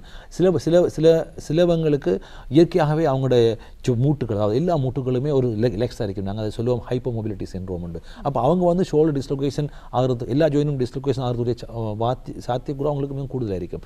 அப்படி அவங்களுக்கு நாங்கள் எக்ஸசைஸ் மூலமாக அதாவது ஷோல்டர் அதாவது அதை சுற்றி உள்ள மசில்ஸ்களை தன்மையை கொஞ்சம் பலப்படுத்துறது மூலமாக நாங்கள் அந்த ஜாயின்ட் டிஸ்லோகேஷன் நாங்கள் அவாய்ட் பண்ணுவோம். இப்படி பல்வகையான ட்ரீட்மெண்ட்களை நாங்கள் ஏர்லி டேஸில் ஸ்டார்ட் பண்ணோம்னு சொன்னால் அவங்க அதிலிருந்து அந்த ரிப்பீட்டட் இன்ஜுரிஸ்லேருந்து அவங்க அவாய்ட் பண்ணிக்கொள்ளக்கூடியதாக இருக்கும். அதே போல் சில விளையாட்டுகள் நான் பார்த்துக்கிறேன், ஆபத்தான விளையாட்டுகள் சிலது இப்பொழுது இருக்கிறது, பேர் சொல்லாவிட்டாலும் பார்த்தாலே எப்படி இதை விளையாடுகிறார்கள் அப்படின்னு சொல்லுவாங்க. எனவே இந்த துறையில் இருக்கிற வைத்தியர்களாக நீங்கள் அப்படியான விளையாட்டுகளுக்கு செல்ல முன்னராக இவர்களுக்குரிய முன்னாயத்தங்கள் ஏதாவது இப்படியான வழிமுறைகளை பின்பற்ற வேண்டும் என்று கட்டாயப்படுத்தல்கள் இருக்கிறதா, சட்டத்தில் ஏதாவது ஏற்பாடுகள் அல்லது ரெகுலேஷன்ஸ் ஏதாச்சும் இருக்கிறதா? அதுக்கு உண்மையிலே மிக முக்கியமான கேள்வி. அதாவது விளையாட்டில் ஸ்போர்ட்ஸ் இன்ஜரி ப்ரிவென்ஷன் ப்ரோக்ராம்னு சொல்லுவாங்க. அதாவது விளையாட்டு மூலமாக வரக்கூடிய இன்ஜரிகளை அதாவது தவிர்த்து கொள்வதற்காக சில எக்ஸசைசஸ் ப்ரோக்ராம்கள் நாங்கள் மேற்கொள்வோம். அது ஷோல்டராக இருக்கலாம், முழங்கால்களாக இருக்கலாம், மற்றது ஆங்கிள் அதாவது எங்களோட ஆங்கிள் ஜாயின்ஸாக இருக்கலாம், இடுப்பு, இப்படியான இடங்களில் வரக்கூடிய நோய்களை ப்ரிவென்ட் பண்ணுறதுக்கு அதாவது அதை தடுப்பதற்காக அதற்குரிய சில ஸ்பெசிஃபிக்கான சில எக்ஸசைசஸ்கள் நாங்கள் செய்வோம். உதாரணமாக எல்லாருக்கும் தெரியும் எங்களுக்கு அதாவது ஃபீஃபா அதாவது இன்டர்நேஷனல் ஃபுட்பால் ஃபெடரேஷன் FIFA+1 என்று சொல்லி சகல ஃபுட்பால் அதாவது உதைபந்தாட்ட வீரர்களும் ஒரு குறிப்பிட்ட வகையான எக்ஸசைஸ்களை மேற்கொள்வாங்க என்று சொன்னால் அவங்களுக்கு இடுப்பிலையும் முழங்காலையும் வரக்கூடிய அந்த டிஷ்யூ டேமேஜ்களை அவாய்ட் பண்ணுறதுக்காக இவ்வாறு ஒவ்வொரு கண்டிஷன்ஸ்களுக்கும் உதாரணமாக நாங்கள் அந்த அதாவது ராக்கெட் ஸ்போர்ட்ஸ் கூடுதலாக நாங்கள் அவங்களோட கைகளை உயர்த்தி விளையாடக்கூடிய ராக்கெட் ஸ்போர்ட்ஸ் இது பேட்மிண்டன், டென்னிஸ் விளையாட்டு, இப்படியான விளையாட்டுகள் தான் கூடுதலாக இந்த ஷோல்டரில் ஜாயின் பெயின்கள் ஏற்படக்கூடியும். இவங்களுக்கு அதுக்குரிய ஸ்பெஷலான சில வார்ம் அப் பண்ணி அதாவது அதுக்கு முதல் ஸ்ட்ரெச் பண்ணி அதுக்குரிய அந்த மசில்ஸ்களை ஸ்ட்ரென்த் பண்ணுறதுக்குரிய எக்ஸசைஸ்கள் நாங்கள் ஸ்பெசிஃபிக்காக சொல்லிக் கொடுப்போம். அது வந்து சாதாரணமாக ஸ்போர்ட்ஸ் இன்ஜரி ப்ரிவென்ஷனாகவும் இருக்கும். மற்றது இன்ஜரி வந்தவங்களுக்கும் மீண்டும் அதை வராமல் உள்ளதுக்கும் நாங்கள் அந்த ப்ரிவென்ட் ப்ரோக்ராம்கள் நாங்கள் மேற்கொண்டு செய்வோம்.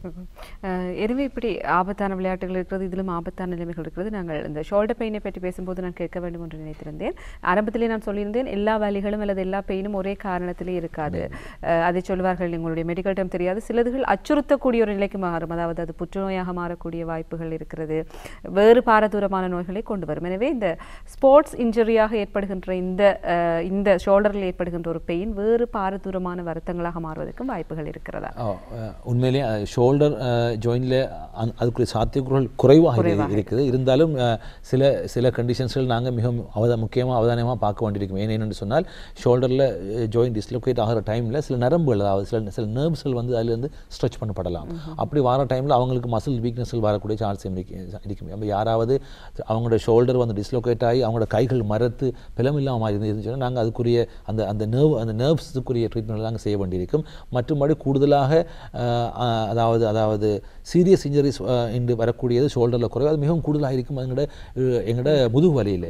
ஆனால் ஷோல்டரில் வரக்கூடிய அடுத்த கொமனான ஒரு கண்டிஷன் தான் நாங்கள் கூடுதலாக பார்ப்போம். கூடுதலாக எல்லா வகையான ஏஜ்லேயும், உதாரணமாக 40, 50, 60ஸ்லேயும் கூட, அதுலேயும் விசேஷமாக அதாவது டயபிட்டிஸ், தைராய்டு ப்ராப்ளம் உள்ளவங்களுக்கு அவங்களோட ஷோல்டர் ஜாயிண்ட் வந்து இறுகிற தன்மை, நாங்கள் அதை ஃப்ரூசன் ஷோல்டர்னு சொல்லுவோம். அதாவது கூடுதலாக வந்து ஷோல்டர் ஜாயிண்ட், அதாவது ஷோல்டர் ஜாயிண்டை வளைச்சி நாங்கள் அந்த மசில் தசைகளை சுற்றி வந்து ஒரு பேக் மாதிரி இருக்கும். அந்த பேக் வந்து அந்த டயபிட்டிஸ், அந்த தைராய்டு உள்ளவங்களுக்கு அப்படி அவங்கள அறியாமல் ஒரு இறுகிடும் ஒரு காலத்தில். அப்போ அவங்களுக்கு எந்த விதமான மூவ்மெண்ட்ஸும் செய்யலாமல் போகும். நிறைய பேர் அதை அனுபவிச்சிருப்பாங்க.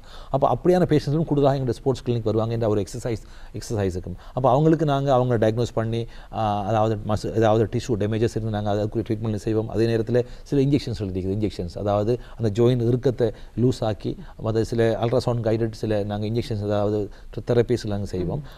அதுக்கு பிறகு அவங்களோட மசில்ஸ்கள் நாங்கள் பலப்படுத்துறதுக்கு மூமெண்ட்ஸில் வாரத்துக்கு எக்ஸசைஸ்களை செய்வோம். அப்போ கூடுதலாக நாங்கள் அந்த ஃப்ரூஷன் ஷோல்டர், அதாவது அதுகளையும் கூடுதலாக நாங்கள் ஷோல்டர் கண்டிஷன்ஸ்லாம் நாங்கள் பார்க்கக்கூடியதாக இருக்கிறது. சொல்லியிருந்தீர்கள் முதுகு வலி போல இது அவ்வளவு பாரதூரமான பிரச்சனைகளை ஏற்படுத்தாது என்று சொல்லி. எனவே நான் கட்டாயமாக இந்த முதுகு வலி பற்றி பேச வேண்டும். சாதாரணமான முதுகு வலிகள்லாம் அப்படி நீங்கள் கூறியது போல வேறு பாரதூரமான நோய்களை கொண்டு வருமா, அல்லது இந்த ஸ்போர்ட்ஸ் மூலம் ஏற்படுகின்ற இன்ஜுரிஸ்லேயே வருகின்ற அந்த பிரச்சனைகளும் வேறு இப்போ புற்றுநோயாக இருக்கலாம் அல்லது வேறு நோய்களை ஏற்படுத்தக்கூடியதாக இருக்கும்? உண்மையிலேயே முதுகு வலி விளையாட்டு ஸ்போர்ட்ஸ் கிளினிக்கில் வரக்கூடிய மிகவும் கூடுதலான பெர்சன்டேஜான பேஷண்ட்கள் நாங்கள் பார்க்கக்கூடியதாக இருக்கும். அது சாதாரணமாக 10 வயதிலிருந்து 70-80 வயதுக்கூடிய சகலரும் முதுகுவலியோட வாரத்துக்குரிய ஆத்துக்கள் மிகவும் கூடுதலாக இருக்கிறது. பல்வேறு காரணங்கள் முதுகுவலி ஏற்படுறதுக்கு காரணமாக இருக்கும். அதில் நீங்கள் கேட்டது போல, அதாவது சீரியஸ் கண்டிஷன், அதாவது நாங்கள் ரெட் ஃப்ளெக்ஸ்னு சொல்லுவோம். இந்த சீரியஸ் கண்டிஷனால் வரக்கூடிய முதுகுவலிகளை பற்றி மிக முக்கியமாக நாங்கள் எல்லாரும் அறிந்திருக்க வேண்டும். ஏன்னு சொன்னால் அநேகமானவர்கள் அந்த முதுகுவலியை சாதாரண முதுகுவலியை நினைச்சிட்டு அப்படியோ அவங்க நார்மலாகவே விட்டுட்டு அப்புறம் ஒரு அவங்க ஹாஸ்பிட்டல்களுக்கு அணுகிற டைமில் அது மிகவும் ஒரு சீரியஸான கண்டிஷன் இருக்கக்கூடிய சான்ஸும் இருக்குது. அப்படியான கண்டிஷன்கள் நாங்கள் மிக முக்கியம். யாராவது 10 வயதுக்குட்பட்ட பிள்ளைகளுக்கு முதுகுவலி ஏற்பட்டு சொன்னால் அதை நாங்கள் சீரியஸாக ஒரு கண்டிஷனாக நாங்கள் இன்வெஸ்டிகேட் பண்ண வேண்டியிருக்கும். முதுகுவலி என்று சொல்லி அந்த உழைகிறது அப்படி என்று சொல்றது, அல்லது அந்த இருக்க முடியாமல் இருப்பார்கள். முதுகுவலின்னு சொல்றது சாதாரணமாக நாங்கள் லோ பேக் பெயின் சொல்லுவோம், அதாவது இடுப்புக்கு மேற்பட்ட பகுதியில் ஏற்படுற வலி. அப்போ இந்த முதுகுவலியோட அவங்களோட அதாவது கால்கள் மரத்து போகிற மாதிரி இருக்குன்னு சொன்னால் அது நாங்கள் கூடுதலாக டிஸ்கள் விலையை நரம்புகள் ப்ரெஷர் கூடுதலான கண்டிஷன் இருக்கும். அது நாங்கள் கூடுதலாக அவதானிக்கக்கூடிய முக்கியமான விஷயம். அடுத்தது ஒன்று தான் முதுகுவலி ஏற்படக்கூடிய மிக கண்டிஷன்ஸில் ஒன்று தான் சீரியஸ், அதாவது காய்ச்சல், இரவையில் அதாவது நைட் ஸ்வெட்டிங், இரவையில் வேர்வைகள், மற்றது பசி குறையிற தன்மை, மற்றது திடீர்னு வெயிட் லாஸ் ஆகிறது. இப்படியான கண்டிஷனோட முதுகு வரும்னு சொன்னால், ஸ்பெஷலி அதுவும் 50-60 வயதுகள் வரும்னு சொன்னால் இதை நாங்கள் சீரியஸான அதாவது ரெட் ஃப்ளெக்ஸ்ன்னு சொல்லி இதுக்குரிய சகல இன்வெஸ்டிகேஷன் நாங்கள் செய்வோம். காரணம் இதுக்கு பல காரணங்கள் இருக்கலாம். அதாவது சயரோகம், டிபி, மற்றது வரக்கூடிய இன்ஃபெக்ஷன்ஸ் இருக்கும், மற்றது சில டியூமர்ஸ், கேன்சர்ஸ், அதாவது வேறு இடங்களில் உள்ள சில கேன்சர் அவங்க அறியாமலேயே ஸ்பைனில், அதாவது முள்ளந்தண்டு எலும்புகளில் வந்து பரவி அங்கே ஒரு முதுகுவலி உண்டாகி கொண்டிருக்கும். அது எங்களுக்கு விளங்க மாட்டாது. அவங்க ஒரு ஸ்டேஜில் வருவாங்க, அந்த டைமில் அது ஒரு ஸ்ப்ரெட்டான மாதிரி இருக்கும். ஆகவே முதுகுவலிகள், அதாவது நான் ஏற்கனவே கூறிய பசியில்லா தன்மை, வெயிட் லாஸ், மற்றது நைட் ஃபீவர், அதாவது இரவையில் காய்ச்சல், இரவையில் வேர்வை, இப்படியான சந்தர்ப்பங்களோட முதுகுவலி வரும்னு சொன்னால் நாங்கள் அதை மிகவும் சீரியஸாக உடனே அந்த காலத்திலேயே உடனே அணுக வேண்டும். அதே நேரத்தில் தான் முதுகுவலிகளோட அதாவது எங்களோட யூரின் கண்ட்ரோல், அதாவது யூரின் கண்ட்ரோல் பண்ணுறது, பிளட் ப்ராப்ளம்ஸ் வரும்னு சொன்னாலும் அதையும் ஒரு சீரியஸான கண்டிஷன் நாங்கள் ஏற்றுக்கொள்வோம். அதே நேரத்தில் முதுகுவலி யாராவது ஏற்கனவே ட்ரக்ஸ், அதாவது ஐவி ட்ரக் அபியூஸ் பாவிச்சுப்பாங்க சொன்னாலும் அவங்களுக்குரிய முதுகுவலியும் நாங்கள் ஒரு சீரியஸ் கண்டிஷனாக எடுப்போம். ஏன்னா பல்வேறு வகையான இன்ஃபெக்ஷன்களுக்கு காரணமாக இருக்கும். இவ்வாறான கண்டிஷனோட வார முதுகுவலியில் நாங்கள் மிகவும் வித்தியாச முறையில் அணுகி அதுக்குரிய பெரிய இன்வெஸ்டிகேட் பண்ணி அவங்களுக்கு நாங்கள் உரிய அந்த ஸ்பெஷாலிட்டிக்கு நாங்கள் மூவ் பண்ணுவோம். அதுபோக விளையாட்டில் வரக்கூடிய முதுகுவலிக்கு காரணமாக எங்களுக்கு தெரியும், அதாவது முதுகுவலியில் நிறைய மசில்ஸ்கள் இருக்குது. ஆகவே அந்த கூடுதலாக அந்த மசில்ஸ்கள் இம்பேலன்ஸ் இல்லாமல் போணுச்சுன்னா அந்த மசில்ஸ்களில் நாங்கள் சில கிழிவுகள் ஏற்படும். அதுகளெல்லாம் வரக்கூடிய நோய்கள்லாம் கூடுதலாக நாங்கள் பார்ப்போம்.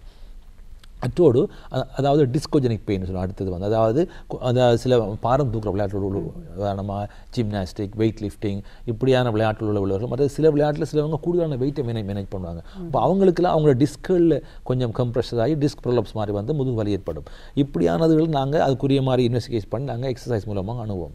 இதில் அந்த முதுகு வலி ஏற்படுறதுல சாதாரணமாக முதுகு வலி வந்து அதாவது இதையும் நாங்கள் ஒரு 100க்கு ஒரு 70-80 விதமாக எக்ஸசைஸ் மூலமாகவே கண்ட்ரோல் பண்ணலாம். சாதாரணமாக நாங்கள் இதை ஸ்டெபிலிட்டி எக்ஸசைஸ்னு சொல்லுவோம். அதாவது எங்களோட முள்ளந்தண்டை சுற்றி உள்ள மசில்ஸ்களை நாங்கள் பலப்படுத்துவதன் மூலமாக, முள்ளந்தண்டை சுற்றி உள்ள மசில்ஸில் பலப்படுத்துறது மூலமாக நாங்கள் அந்த இப்படியான முதுகு வலிகள் நாங்கள் முற்றம் சம்பூர்ணமாக குறைக்கக்கூடிய வாத்தியம் உள்ளது. அதுக்கு பல வகையான எக்ஸசைஸ்களுக்கு நாங்கள் அதை நாங்கள் அவங்களுக்கு கிளினிக்கில் நாங்கள் டெமான்ஸ்ட்ரேட் பண்ணி இப்படி என்னென்ன முறையில் செய்யணுங்கிறது நாங்கள் அதை டெமான்ஸ்ட்ரேட் பண்ணி செய்வோம். அந்த இதுகள் ஷோல்டர் பெயின், முதுகுவலி போல தான் கட்டாயமாக விளையாட்டுத்துறையில் இருப்பவர்களுக்கு, உடற்பயிற்சி செய்வர்களுக்கு இருப்பது இந்த முழங்கால்களிலே ஏற்படுகின்ற வலியாக இருக்கலாம், அல்லது அந்த மூட்டுகள் கலர்கிறது அப்படி என்று சொல்லுவார்கள் பந்துகள் வந்து அடிக்கும் பொழுது. எனவே அதை பற்றி சிறிது சொல்லுங்கள். உண்மையிலேயே அடுத்த முக்கியமான ஒரு கண்டிஷன் தான் அதாவது முழங்கால் ஏற்படக்கூடிய உபாதைகள். இது பல்வேறு வகையான பேஷண்ட்ஸ்கள் நாங்கள் கிளினிக்கில் பார்ப்போம். இளம் அத்லீட்ஸ்களாக இருந்தால் அவங்க கூடுதலாக அதாவது ஜாயிண்ட்களில் டிஷ்யூஸ்கள் டேமேஜ் ஆகி வருவாங்க. அதாவது பல்வேறு வகையான எங்களோட முழம் கால் வந்து அதாவது அதனுடைய உள்ளும் வெளிப்புறமும் பல்வேறு வகையான டிஷ்யூஸ் அதில் ஸ்டெபிலிட்டியை மெயின்டைன் பண்ணி கொண்டிருக்கும். அப்போ எங்கள் ஸ்போர்ட்ஸில் அவங்க ட்விஸ்ட், அதாவது முழங்கால் அதாவது ட்விஸ்ட் ஆகிற டைமில் அந்த நேரங்களில் பல்வேறு வகையான இன்ஜரிஸ் ஏற்படக்கூடிய வாத்தியம் இருக்கும். அதில் சில டிஷ்யூ டேமேஜஸ் நாங்கள் கட்டாயம் வந்து எம்ஆர்ஐ மூலமாக நாங்கள் டயக்னோஸ் பண்ணி அதுக்குரிய அதாவது ஆத்ரோஸ்கோபிக் அதாவது கீ ஹோல் அதாவது கேமராக்கள் மூலமாக நாங்கள் அந்த சர்ஜரிஸ் எல்லாம் மேற்கொள்வோம். சில கண்டிஷன்ஸில் நார்மலாகவே வந்து அதாவது அவங்களுக்கு உரிய ஃபிசியோதெரபிஸ்ட் மூலமாக சில வேறு இன்ஜெக்ஷன்ஸ் மூலமாக நாங்கள் அவங்களை அணுகி அதுக்குரிய ட்ரீட்மெண்ட்லாம் கொடுப்போம் நாங்கள் கூடுதலாக. ஆனால் மிக முக்கியமான ஒரு கண்டிஷன் தான் இப்போ தற்போது நாங்கள் கூடுதலாக பார்க்கக்கூடிய இருக்குது. அதாவது ஒஸ்டியோ ஆர்த்ரைட்டிஸோடு சம்மந்தப்பட்டவங்க. ஏன்னா எல்லாரும் தெரியும் எங்களுக்கு, அதாவது மிக கூடுதலாக வந்து அதாவது வெயிட் சம்மந்தமாகவோ இல்லாட்டி வேறு ஏதாவது காரணங்களாகவோ அவங்க முழங்கால ஒஸ்டியோ ஆர்த்ரைட்டிஸ் அதாவது ஒரு வகையான ஆர்த்ரைட்டிஸ் தன்மை ஏற்படும். ஆனால் அவங்களுக்கு மிக முக்கியமான ஒன்று தான் அவங்க கட்டாயம் உடற்பயிற்சி செய்யணும். என்று சொன்னால் வெயிட்டை உடற்பயிற்சி செய்யாமல் எங்களுக்கு குறைக்க இயலாது. ஆகவே உடற்பயிற்சி செய்ய வேணும். அவங்களுக்கு அப்படியான நிலைமையில் எவ்வாறான ட்ரீட்மெண்ட்லாம் கொடுக்குறங்கிறதும் ஒரு முக்கியமான ஒரு ஃபீல்டாக இருந்து கொண்டிருக்குது இப்போ கூடுதலாக இந்த காலகட்டத்தில். அப்போ அவங்களுக்கு நாங்கள் அவங்களோட என்ன ஸ்டேஜில் அவங்களோட ஆஸ்டியோஆர்த்ரைட்டிஸ்க்கு நாங்கள் எக்ஸ்ரே மூலமாக அதை நாங்கள் டயக்னோஸ் பண்ணி அந்தந்த ஸ்டேஜுக்கு ஏற்ற மாதிரி நாங்கள் அதுக்குரிய சில இன்ஜெக்ஷன்கள், சில ட்ரீட்மெண்ட்கள், மற்றது அவங்களோட கால்சியம், விட்டமின் டி இதெல்லாம் வந்து மிக முக்கியமான காரணமாக இருக்கிறது முதுகுவலி அந்த முழங்காலுக்குரிய நோய்க்கு.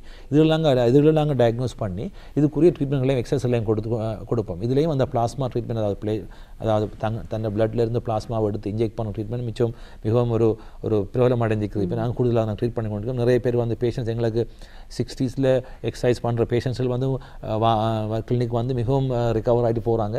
அதனால் அது ஒரு டிமாண்டிங் ஃபீல்டாக இருக்குது. ஸ்பெஷலி அதாவது இந்த 60s எக்ஸசைஸ் பண்ணி அது மூலமாக வரக்கூடிய நீ ஜாயின்ட்ஸ்கள்.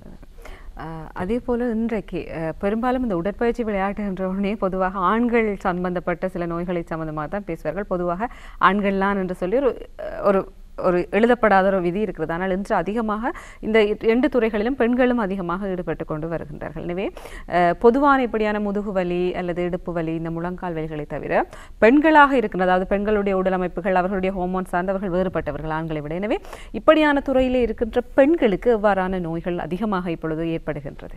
உண்மையிலே மிக முக்கியமான ஒரு கேள்வி. அதாவது பெண்களுக்கு வரக்கூடிய ஸ்பெஷல் சாதாரணமாக எல்லா வகையான இன்ஜரி, அதாவது ஆண்களுக்கு வரக்கூடிய இன்ஜரிஸும் பெண்களுக்கும் வரக்கூடிய இன்ஜரிஸ். ஆனால் சில இன்ஜரிஸில் அவங்களுக்கு அதுக்குரிய சான்சஸ் மிகவும் கூடுதலாக இருக்குது. பெண்களுக்கு உதாரணமாக நாங்கள் நீ ஜாயிண்ட் எடுத்துக்கொண்டோம். நீ ஜாயிண்டில் அது ஏசிஎல்னு சொல்லுவோம். அதாவது நீ ஜாயிண்டில் அதில் உள்ளுக்கு ஸ்டெபிலிட்டிக்காக 2 வகையான டிஷ்யூஸ் இருக்குது. அது வந்து ஏசிஎல், பிசிஎல்னு சொல்லுவாங்க. அந்த டிஷ்யூ டேமேஜஸ் வந்து கூடுதலாக பெண்களுக்கு வரதுக்கு சாத்தியக்கூறு கூடுதலாக இருக்குது. அதுக்கு காரணம் பல காரணங்கள் இருக்குது. முதலாவது காரணம் நீங்கள் அந்த ஹோமோன் சொன்னதால் சொல்கிறேன்.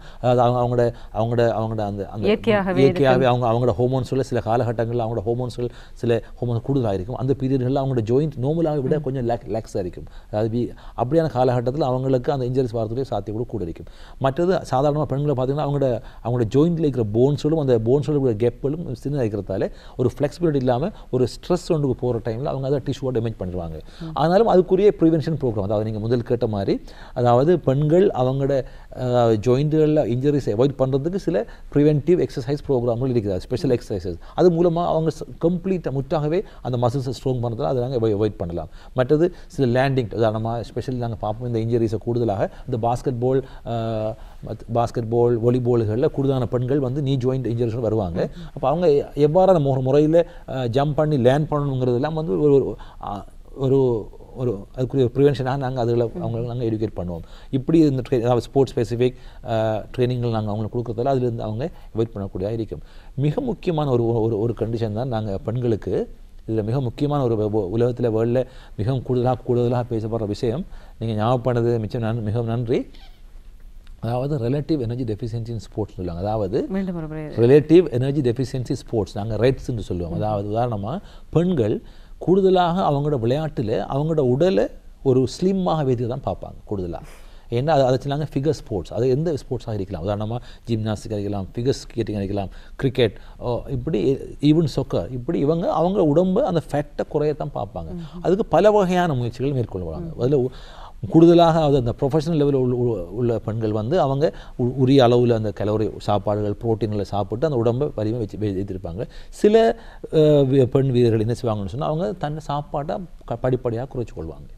அப்போ அதாவது தன் ஒரு ஃபிகரை மெயின்டைன் பண்ணுறதுக்காக ஃபேட்டை குறைப்பாங்க. சிலவங்க ஈவன் நாங்கள் ஈட்டிங் டிசார்டர்ஸ் சொல்லுவோம், அதாவது சாப்பிட்டுட்டு அவங்களாகவே வாந்தி எடுப்பாங்க சிலர். அப்போ இப்படியான கண்டிஷன்ஸ்களில் ஈட்டிங் டிசார்டர்லாம் என்ன நடக்கும்னு சொன்னால் பெண்களுக்கு அவங்களோட உடம்புல உள்ள ஃபேட் அளவு, அதாவது கொழுப்பு அளவு குறைஞ்சி போகிற டைமில் அது வந்து எங்களோட ஹோமோன் சிஸ்டத்தை வந்து இம்பேலன்ஸ் பண்ணும். அப்படி பேலன்ஸ் பண்ண டைமில் அவங்களோட இன்சுலின், அவங்கள அதாவது முக்கியமான ஒரு ஹோமோன் தான் நாங்கள் பார்ப்போம் வந்து அதாவது செக்ஷுவல் ஹோமோன், அதாவது ஃபீமேல்ஸில் வந்து அந்த ஹோமோன்ற அளவு குறைஞ்சி போகிறதால அவங்களோட பீரியட்ஸ், அதாவது அவங்களுக்கு மதம் அந்த இது வந்து ஒரு இரெகுலர் ஆகி விடுபட்டு போயிடும்.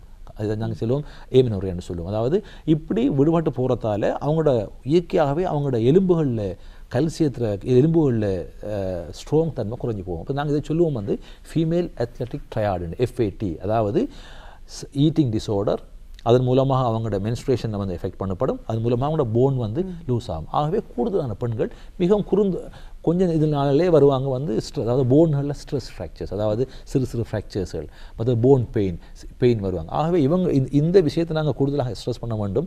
அதாவது இப்படியான வாரம் நாங்கள் அவங்களுக்கு உரிய அட்வைஸஸை பண்ணுவோம், உரிய ட்ரீட்மெண்ட்டில் நாங்கள் ஸ்டார்ட் பண்ணுவோம், அவங்களுக்கு அட்வைஸை கொடுத்து மீண்டும் அதுக்குரிய அவங்களோட நார்மல் நிலைமையை கொண்டு வரலாம். கம்ப்ளீட்டாகவே இது முற்றாக நார்மல் வரக்கூடிய ஒரு கண்டிஷன். அதனால தான் இது ஒரு அவேர்னஸ் ப்ரோக்ராமை நான் இதை ஸ்ட்ரெஸ் பண்ணி சொல்ல விரும்புகிறேன். அதாவது ஈட்டிங் டிஸார்டர் மூலமாக வரக்கூடிய பெண்களுக்கு வரக்கூடிய அந்த ஃபீமேல் அத்லெட்டிக் ட்ரையாடுங்கிற கண்டிஷன் பற்றி ஒரு நாலேஜை சகல ஸ்போர்ட்ஸ் செய்கிற பெண்களும் மிக முக்கியமாக அறிந்துக்க வேண்டிய அவசியம் இருக்கிறது.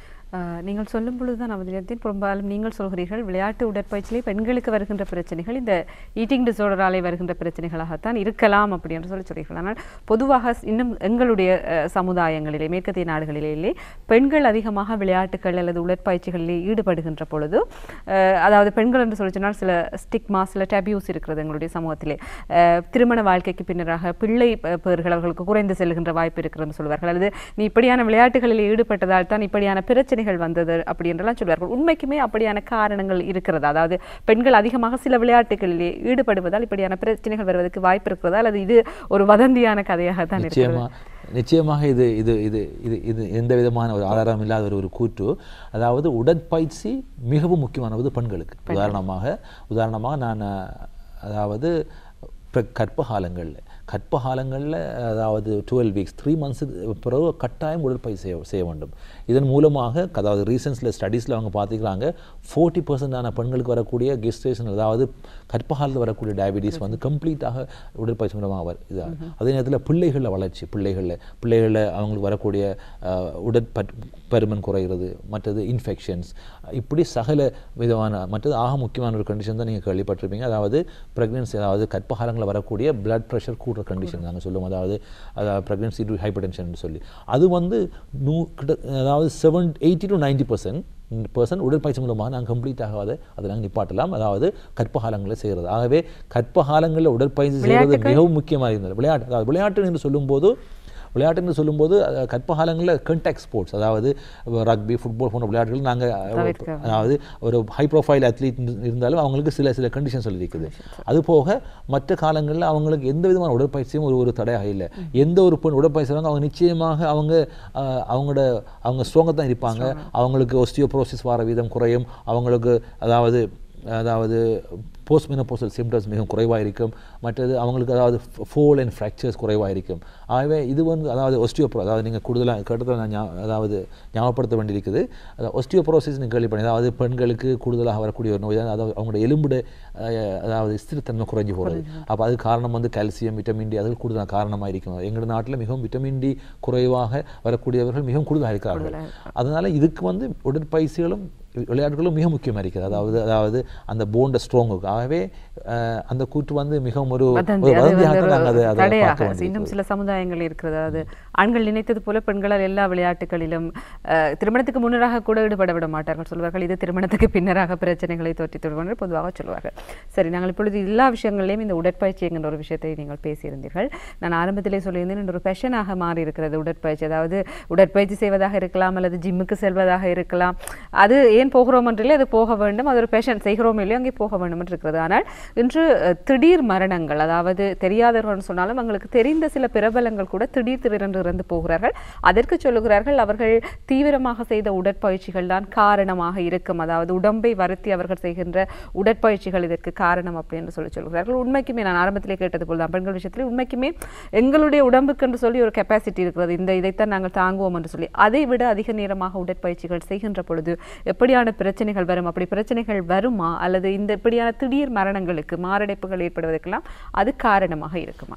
திடீர் மரணங்களுக்கு உடற்பயிற்சி காரணமாக இருப்பது அதிகளவான உடற்பயிற்சிகள் காரணமாக இருக்கும். திடீர் மரணங்களை நாங்கள் சாதாரணமாக திடீர் மரணங்களை ஒரு 2 வகையாக நாங்கள் கூடுதலாக நாங்கள் பிரிப்போம். அதாவது திடீர் மரணங்கள் 35 இயர்ஸ், அதாவது 35 வயதுக்கு உட்படக்கூடிய திடீர் மரணங்களும் அதுக்கு மேற்பட்ட மரணங்களை நாங்கள் 2 வகையாக பிரிப்போம். அதாவது 35 வயதுக்கு ஏற்படக்கூடிய திடீர் மரணங்கள் விளையாட்டில் அதுக்கு அவங்களுக்கு இன்போன், அதாவது பல காரணங்கள் இருக்கும். உதாரணமாக நாங்கள் டயக்னோஸ் பண்ணப்படாமலே அவங்கள ஹார்ட்டில் ஏற்படக்கூடிய சில டிஃப்ரென்ஸ், உதாரணமாக ஹைப்பர்ட்ரோஃபிக் கார்டியோமயோபதிஸ், அப்படி பல வகையான கண்டிஷன்ஸ் இருக்கும். மற்றது இசிஜியில் பல வகையான அவங்கள நாங்கள் ஜெனட்டிக்காக வரக்கூடிய சில மாற்றங்கள், டிசீசஸ் இருக்குது. அதில் நாங்கள் அவாய்ட் பண்ணுறதாக தான் நான் முந்தி கூறியது போல, அதாவது ப்ரீ பார்ட்டிசிபேஷன் வேல்யூவேஷன், அதாவது சில விளையாட்டுகளுக்கு முதல் நாங்கள் அவங்களுக்கு மெடிக்கல் ரிப்போர்ட் நாங்கள் கட்டாயமாக படுத்திக்கிறோம். அதன் மூலமாக நாங்கள் திடீர் மரணங்களை அவாய்ட் பண்ணலாம்.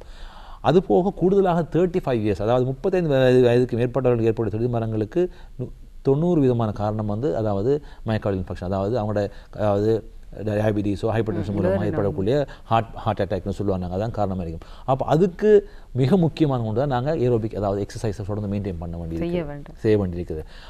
அதுபோக விளையாட்டு வீரர்களில், அதாவது ஹை ப்ரொஃபைல் விளையாட்டு வீரர்கள் அவங்களோட ட்ரைனிங்கை மிகவும் கூடுதலாக கூட்டிட்டு, அதாவது ரெக்கவர் இல்லாமல் கூட்டி கொண்டு செல்வாங்கன்னு சொன்னால் அதன் மூலமாக சில கண்டிஷன், அதாவது நாங்கள் சொல்லுவோம் ஓவர் ட்ரைனிங் சிண்ட்ரோம், அதாவது ஓடிஎஸ் என்று. அதாவது விளையாட்டின் மூலமாக உரிய தூக்கம் இல்லாமல், உரிய ரெஸ்ட் இல்லாமல் கண்டினியூஸாக அவங்க எக்ஸசைஸ் செஞ்சு கொண்டு இருப்பாங்கன்னு சொன்னால் அவங்களோட தூக்கம் பாதிக்கப்படும். மற்றது அவங்களுக்கு அடிக்கடி நோய்கள் ஏற்படும். உதாரணம் தடுமல், இருமல், காய்ச்சல் போன்ற வருங்கள் ஏற்படும். இதெல்லாம் ஒரு அறிகுறி. அதாவது தாங்க கூடுதலாக ட்ரைனிங் பண்ணி கொண்டிருக்கிறாங்க. அப்படியான நிலைமைகள் அவங்க உரிய ரெஸ்ட் எடுத்து உரிய நியூட்ரிஷன் சப்ளை அப்படின்னு மற்றது அதன் மூலமாக நாங்கள் அவங்கள பழைய நிலையை கொண்டு வரலாம். ஆகவே அதாவது மிகவும் ஹை ப்ரொஃபைலில் உடற்பயிற்சி கொண்டுள்ளவர்கள் தாங்கள் கூடுதல் ஓவர் ட்ரைனிங், அதாவது ஓவர் ட்ரைனிங் ஸ்டேஜுக்கு போகிறோமாங்கிறத இப்படியான சில காரணங்களை, தூக்கம் இல்லாத அடிக்கடி வரக்கூடிய இன்ஃபெக்ஷன்களை வச்சு அவங்க டயக்னோஸ் பண்ணி உரிய கிளினிக் வந்தால் நாங்கள் அதுக்குரிய ட்ரீட்மெண்ட்டில் அவங்களுக்கு அட்வைஸ் பண்ணக்கூடியதாக இருக்கும். அதே போல் இப்போ புதிதாக உடற்பயிற்சி செய்ய ஆரம்பிக்கிறவர்களுக்கு பொழுது நாங்கள் கூட புதிதாக எதுவுமே வேலை செய்யாமல் புதிதாக ஒன்றை நாங்கள் ஆரம்பிக்கின்ற பொழுது, அது உடற்பயிற்சி மட்டுமில்லை, யோகாவை கூட புதிதாக ஆரம்பிக்கின்ற பொழுது இந்த மசில்ஸ் எல்லாம் இறுகுகிறது அப்படி என்று சொல்லுவார்கள். பொதுவாக சொல்வார்கள் மசில்ஸ் இறுகி விட்டது என்றார்கள். உண்மைக்கும் எனக்குமே இன்று வரைக்கும் இந்த மசில்ஸ் இறுகிறது என்று சொல்லினால் அங்கே உடம்புக்குள் என்ன நடக்குது என்று சொல்லி ஒரு அறிவில்லை. எனவே என்ன காரணம்? அப்படி நாங்கள் ஆரம்பத்திலே நாங்கள் அதை அதோடு விட்டு விடுவோம். அந்த ஒரு நாளோடு அதை விட்டு விடுவோம் அந்த வலியிலே. எனவே தொடர்ந்து செய்கின்ற பொழுது அந்த வலி இல்லாமல் போகும். அதுக்குரிய சிகிச்சை முறைகள் எப்படி? உண்மையிலே உடற்பயிற்சி என்பது பெரும்பாலானவர்கள் நினைத்து கொண்டார்கள் ஏதாவது நடக்கிறது, ஓடுறது, ஸ்விம்மிங் இதில் அது ஒரு வகையான உடற்பயிற்சி. அதாவது எக்ஸசைஸில் ஏரோபிக் எக்ஸசைஸ் சொல்லுவாங்க. நாங்கள் அதாவது எங்களோட ஹார்ட், லங்ஸ் அதுகளில் சக்தியை கூட்டி அது மூலமாக ரத்தோட்டத்தை கூட்டத்தால் வரக்கூடியது.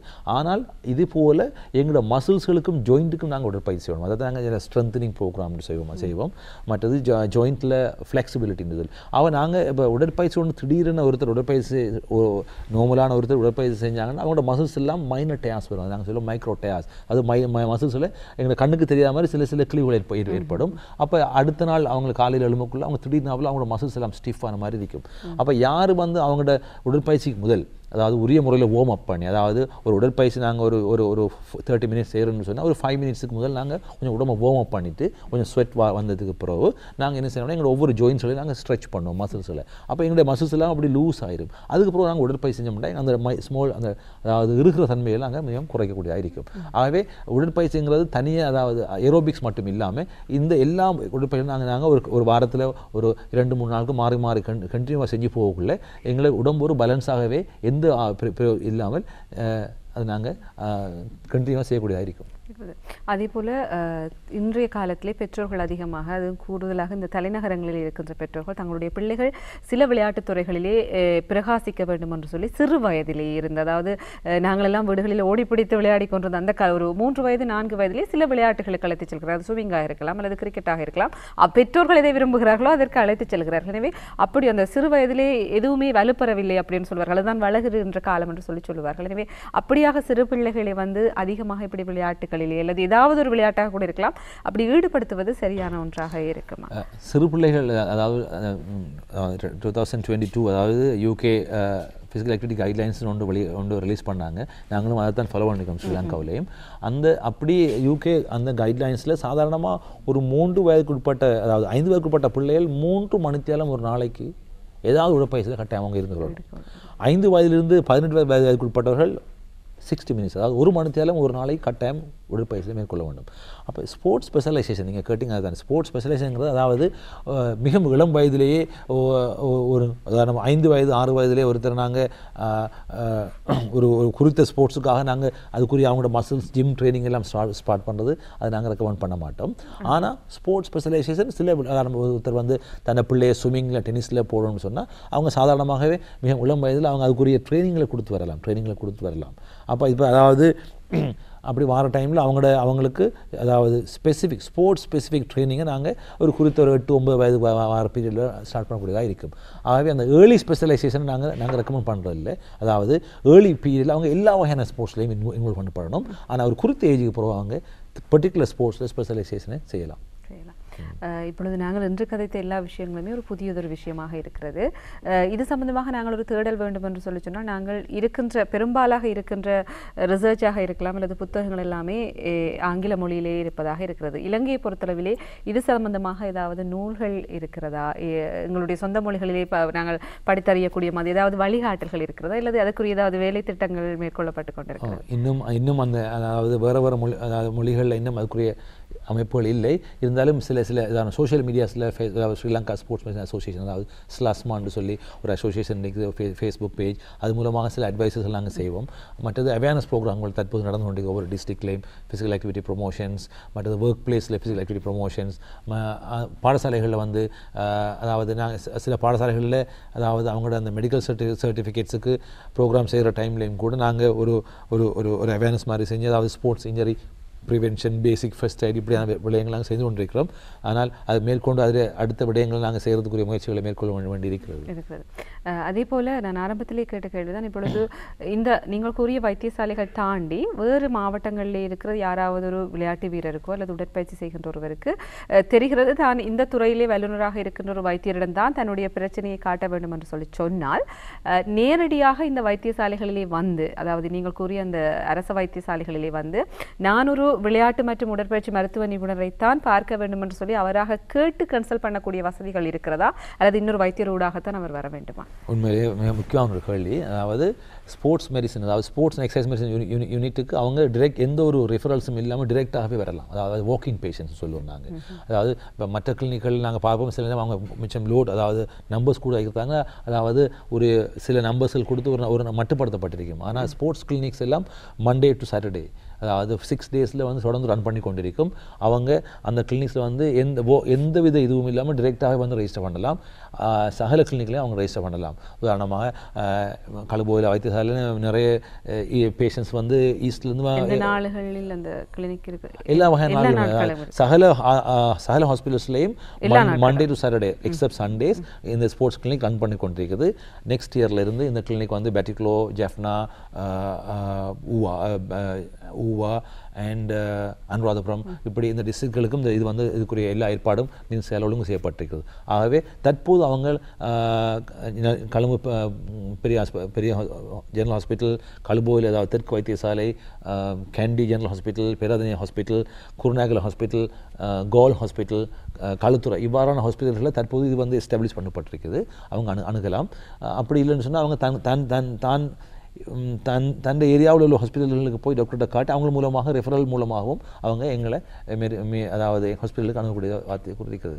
ஆகவே எந்த ரெஸ்ட்ரிக்ஷனும் நம்பர்ஸும் இல்லை. It is a walking patient. எந்த டைம்லையும் அவங்க முட்டாக அவங்கள பார்க்கக்கூடிய ஏற்பாடுகள் செய்யப்பட்டிருக்கிறது. நிச்சயமாக இன்றைய சுகவாழ்வு நிகழ்ச்சியினுடைய நோக்கம் என்னவென்று சொல்லினால் ஒரு நோய்க்குரிய ஆலோசனையை வழங்குவது என்பதையும் தாண்டி இப்படியான ஒரு துறை எங்களுடைய நாட்டிலும் இருக்கிறது. இந்த துறையிலும் மருத்துவ நிபுணர்கள் இருக்கிறார்கள், அதாவது விளையாட்டு மற்றும் உடற்பயிற்சி மருத்துவம் தொடர்பான நிபுணர்கள் இருக்கிறார்கள். அதிலே அந்த துறைகளிலே ஆர்வம் இருக்கிறவர்கள், அதிலே விளையாடி இருக்கிறவர்கள் அல்லது உடற்பயிற்சியில் ஈடுபட்டவர்கள், உங்களுக்கு ஏதாவது சம்பந்தமான பிரச்சனைகள் ஏற்பட்டாலோ அல்லது ஆலோசனைகள் தேவைப்பட்டால் இவ்வாறான மருத்துவ நிபுணர்களிடம் வந்து நீங்கள் ஆலோசனைகளை பெற்றுக்கொள்ளலாம் என்கின்ற ஒரு விழிப்புணர்வை ஏற்படுத்துவதுதான் எங்களுடைய இன்றைய நிகழ்ச்சியினுடைய நோக்கமாக இருந்தது. எனவே இதை பார்த்தவர்களுக்கு கட்டாயம் இது ஒரு பயனுள்ள நிகழ்ச்சியாக இருந்திருக்கும். உங்களுக்கு தெரிந்தவர்கள் இருந்தாலும் நீங்கள் அவர்களிடம் இவ்வாறான விஷயங்களை கொண்டு சேர்க்கலாம், விழிப்புணர்வை ஏற்படுத்தலாம். எனவே இன்று எங்களோடு இணைந்திருந்தால் கொழும்பு தெற்கு போதனா வைத்தியசாலையினுடைய விளையாட்டு மற்றும் உடற்பயிற்சி மருத்துவ நிபுணர் வைத்தியர் ஃபாரிஸ் அகமட் அவர்கள்.